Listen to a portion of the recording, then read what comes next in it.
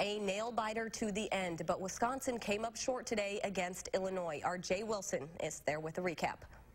Well, that wasn't supposed to happen. The Badgers 31-point favorites here in Champaign, but the Illini win it 24-23. The Badgers came up empty in the red zone. They had some key turnovers, missed field goals, and a general malaise all day long.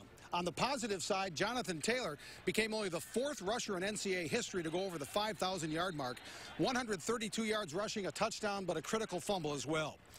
Late in the game, Jack Cohn threw an interception to Illinois' Tony Adams with 2:32 left to set up the game-winning play.